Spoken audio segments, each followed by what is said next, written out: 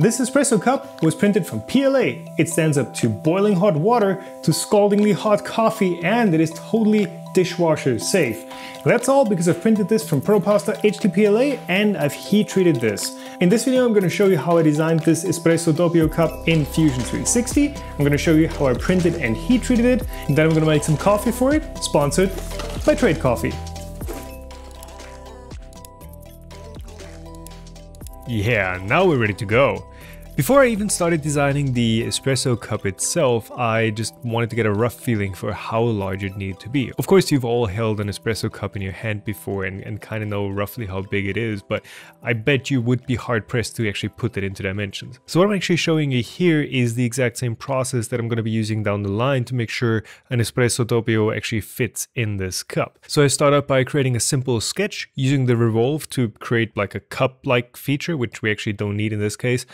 And then also extruding the inner volume, basically what fits in that cup, as a separate body. So I'm not using the join option here, but I'm selecting new body. So now we can go into the bodies on the left here, select our volume, our inner part, and select its properties, and Fusion 360 will show us exactly how much volume this body is taking up, which is the exact volume that our cup could hold until it's filled to the brim. After that, I just hop back into the sketch, play around with the dimensions a few times, and kind of make sure that it is large enough, just again to get a rough sense of scale.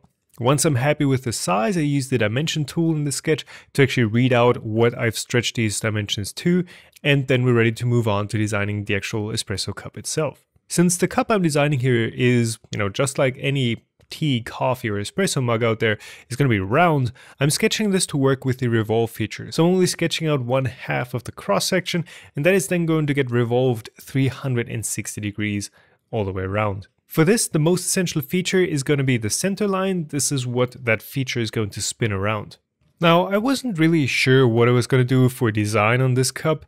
I didn't want to have it just plain and angular or rounded on the outside. I wanted to have some details, but I don't want to spend a ton of time, making stuff look pretty. I'm an engineer after all. I'm all for functional stuff. Of course, you can spend as much time as you want on making things look the way you want, but for me right now, I care mostly about this thing actually holding an espresso doppio and being a nice way to learn about the HTPLA properties and to kind of go through the entire tempering process and figure that out. Also, this is going to be a coffee cup that nobody else has. This is just going to be mine. Well, unless you actually download the model and print it too. So what I think would look nice is to have 3 facets on the outside. I'm going to dimension them to be equal length, and then I'm going to use an arc section to align them. The arc on the outside also allows me to set how pronounced that faceted look is going to be. I can just change the radius of that arc, and it's going to make these sections more or less pointy on the outside.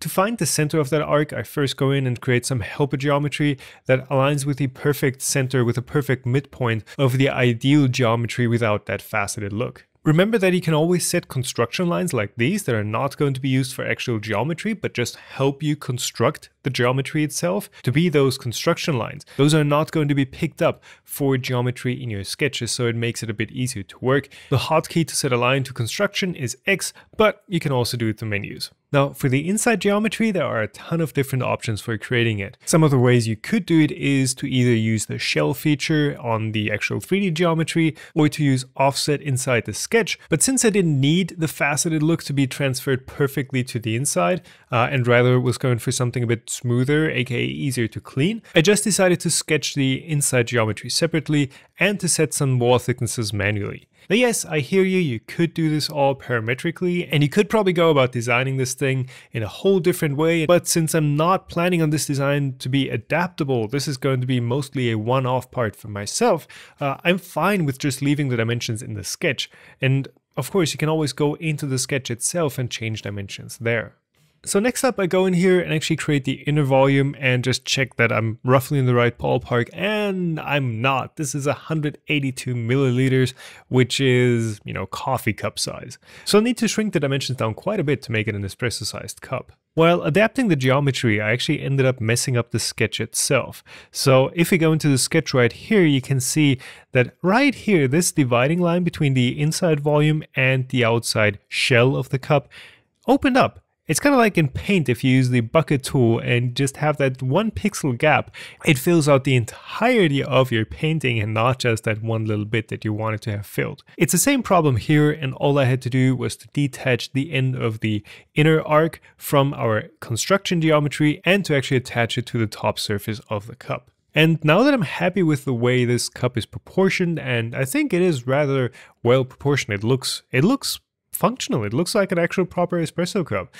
We can start moving on. So the next thing I wanted to add was to have some dishwasher drain channels on the underside. You know what these do on coffee cups. If you put them upside down in the dishwasher, it means that the underside, this little indented area right here, is not going to be filled with filthy dishwasher water.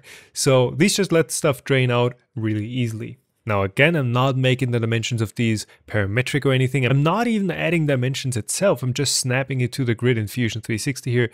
Just because I'm not going to change these, like 2 millimeters, that's the grid size, and that is perfectly fine for this job. I don't see this ever needing to be changed. Next up, I add a few chamfers on the underside and a few fillets on the top. Just one large fillet on the inside of the espresso contact and area. Again, that is just to make it easier to clean, and just some small radii up top. So in preparation of adding a handle to this cup, I wanted to rotate it 45 degrees so that the handle on the side doesn't cover up one of the drain channels on the bottom.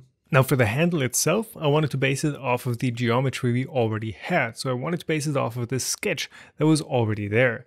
Now by default, when you create a new feature, a new 3D geometry from a sketch, that sketch gets used up or hidden. But you can always bring it back into view just by using that little light bulb right over here. And the nice thing about that is, if you now create a new sketch, you can base your existing geometry off of that sketch that you've already created before. So what I can do here is to grab the height of each of the facets of the cup itself, transfer it into the sketch, and base my handle geometry on that same design language and on the exact same dimensions. I'm also straight up copying some of the bits of that previous sketch into this new sketch by using the project feature. I could draw up the exact same thing again, but by using project, I get the advantage that if I ever change anything in that first sketch, it also gets updated in the second sketch, in the new handle sketch, and is always going to match perfectly to what's already there. So the handle itself is just a very simple symmetric extrude.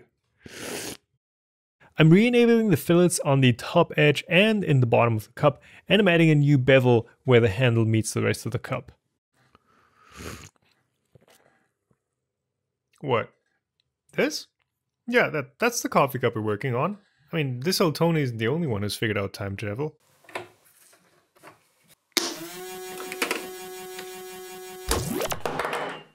But I gotta say, this part actually turned out really nicely. I ended up making a saucer too. I mean, I've not always been a coffee drinker. In fact, I'm still a tea in the morning, coffee after lunch kind of guy. Just, you know, have your lunch, make a nice cup of coffee, just relax for a second and then get back to work. And it's easy to find just, you know, coffee, any coffee, right? But it's kind of hard to find really good coffee. And I only discovered that there is such a thing as really good coffee after trying dozens of different ones. I think I've talked about this before, but my dad and myself, we started going on bike tours every year, and last year's tour was across the Alps. And that tour across the Alps, that was when I got to try so many different coffees. I actually found out what I liked. Now I know that not everyone can just go on a 2-week bike tour and you know, try different coffees. And that's where today's sponsor comes in, Trade Coffee. Trade Coffee partner with 50 of the best roasters in the US, and they have over 400 different coffees on their website. 400 in today's day and age doesn't sound like a lot, but it is a huge selection. And to help you find the style of coffee you like, they have a 6-question quiz on their website. It's kind of like an online dating service, just that all the coffees they have are real. They're gonna give you one perfect match and also a ton of options of coffees you probably also like. So I did that quiz. They matched me to an Intelligentsia Black Cat Classic Espresso. This is actually a coffee from Chicago, and I gotta say, and I'm not sponsored to say this, but this is actually really good coffee. This might be my favorite coffee so far. It's got a nice, rich aroma, but it's got some depth to it. Supreme balance and the wonderful sweetness make this a classic. Yes, this is just good coffee. The good thing about Trade Coffee is they don't just have a warehouse full of coffees waiting to be shipped. No, your coffee only gets roasted once you order it. So you get the freshest coffee there is, and you can definitely tell. And to help you get the coffee that is perfectly suited to your taste, Trade Coffee is giving the first 100 people who click the link in the video description below and use offer code TOMS3D 50% off their first purchase. So take the quiz, find the perfect coffee for you, and get 50% off your first order. Thanks, Trade. Actually, I'm noticing one thing. I put the Trade word mark across the front here, so I'm going to show you how to add that text in Fusion 360. So what we're going to do is we're going to cut this text into the surface of the espresso cup. Now, that would be trivial if it was a flat surface. You could just use the linear push-pull extrude. But because this is essentially a slanted revolved surface, this thing is anything but flat.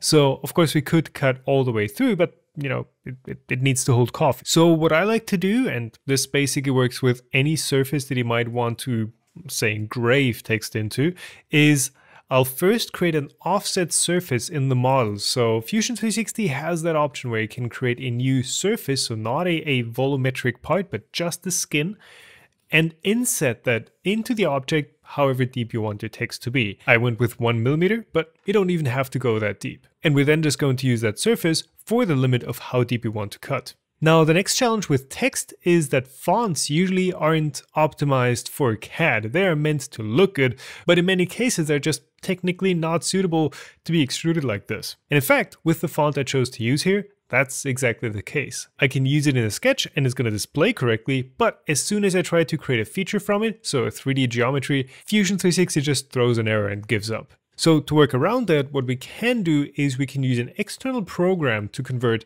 the font into a path. I used Adobe Illustrator here, but of course you can also use Inkscape. The important bit here is that when you select File, Save as SVG, you go with the Convert to Outline option. This converts the font into a path, and this is exactly what we need to import it into Fusion 360. So in Fusion 360, you can just say Insert, SVG, pick your file, and there you go. To get that engraving effect, I choose a starting point outside of the cup, then say Extend to Object. Here we select the surface we created before, which is inset by that 1 millimeter. And we choose the minimal solution so it doesn't go all the way to the cup and also tries to touch that second point where it would come into contact with that surface. And that's the espresso cup completed. I also made a very simple saucer in the same style. I'm printing the cup upright and it's been designed to have very easy overhangs, but on the very bottom I'm using support material just to make sure that bottom indent and the dishwasher grooves will print very cleanly and will be perfectly watertight. The saucer, on the other hand, I printed standing on its side. With a large flat object like this and a very shallow overhang, you'd have the entire underside supported with support materials, so that wouldn't look very good once it's peeled away. The surface finish just wouldn't be all that good. So if you print it standing up on its side, only the very edge of the part is going to contact support material. And that is just super easy to clean up with a bit of sandpaper afterwards. Of course, now the only contact with the bed is going to be the support material, so you do want the support material to be rather sturdy, and you kind of want a lot of it. Alright, off we go to the printers.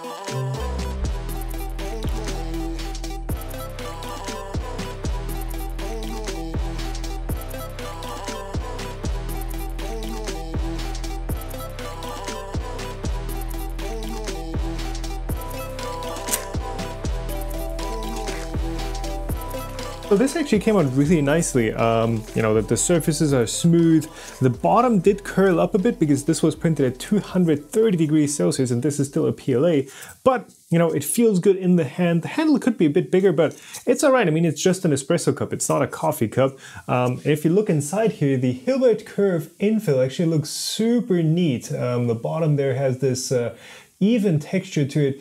But I'm still going to sand it down with some 400 and 800 grit sandpaper on the inside, just where it's going to touch the actual coffee. Now, of course, if you are worried about food contact with PLA, you can always take a polyurethane coating. There are special food-safe ones out there, and just coat the entire inside or the entire cup with that. I'm not going to worry about that too much. I'm going to give it a good hot rinse before I actually start using this for coffee, and it's going to go into the dishwasher after every use. But as I mentioned, there is that option of the polyurethane coating out there just to do it by the book, you know.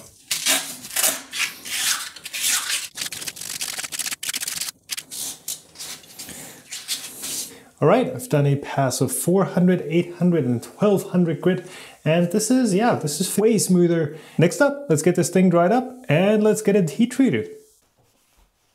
The official baking instructions for HTPLA call for 110 degrees. Typically the recommendation for HTPLA for tempering is to print these parts solid, which I did not do. I wanted this cup to be somewhat insulating, so I did print it with infill. So I'm gonna have to see if it warps at all or if it deforms or shrinks. So I'm gonna go with a more careful setting. I'm gonna set this to about 100 degrees and I'm gonna go with convection.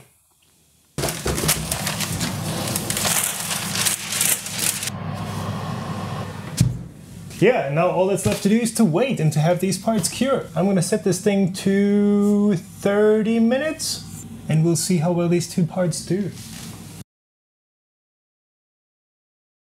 Hold on a second. Let's watch that again. And again.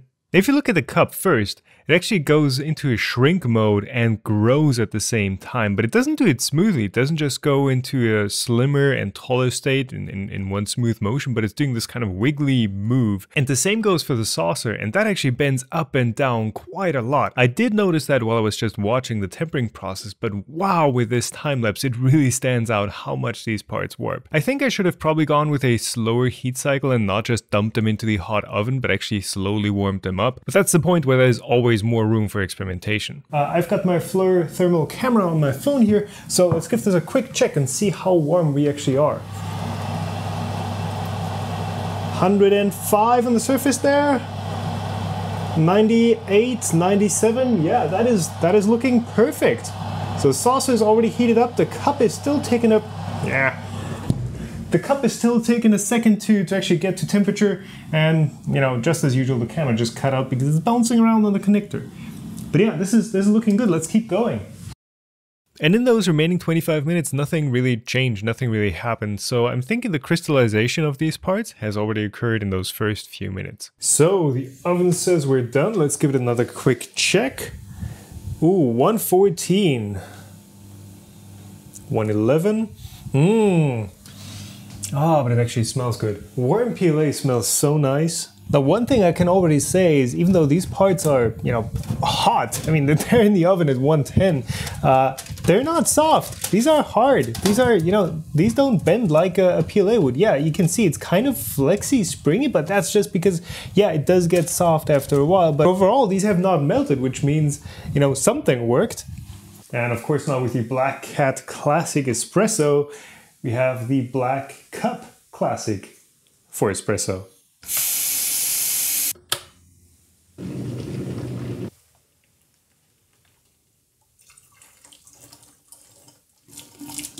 Wow, this is not getting soft at all. And it's also staying reasonably cool on the outside.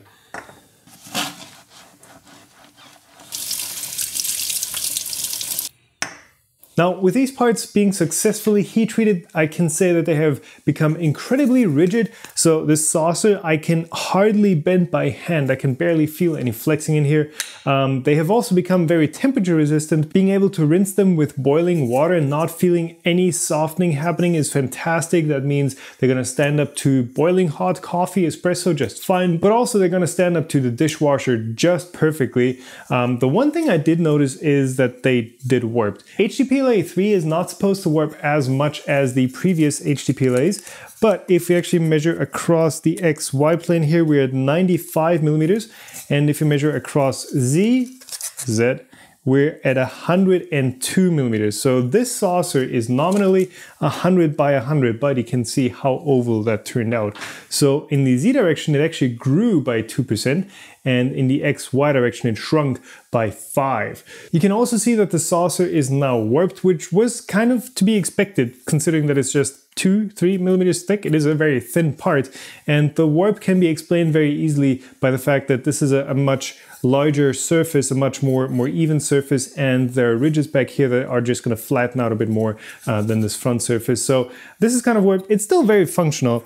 The cup is also not perfectly round anymore. It's kind of indented here, but Overall, it is fine for what this thing is. If these were parts that would need to be mechanically accurate, I would for sure either try to print them solid, which is something I'll try out, or do other things like embed them in sand so that the sand is actually keeping the parts in place while they heat treat and allows for a more even temperature application. For now, let's make some coffee, shall we?